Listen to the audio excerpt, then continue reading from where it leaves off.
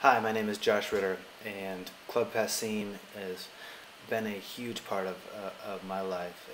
I first traveled there in 1999 to play the open mic. I drove across the country. I'd heard about it, and I was met there by a collection of some of the coolest, most exciting, freakiest, most generous people that I'd ever met and have still ever met.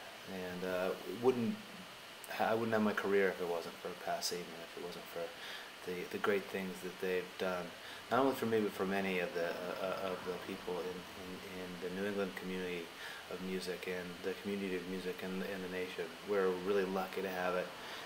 It deserves to have our support, and you can be really you can make your money go a long ways right now. So please give freely, and thank you from me and from all of the community of Club Passim. Thank you very much.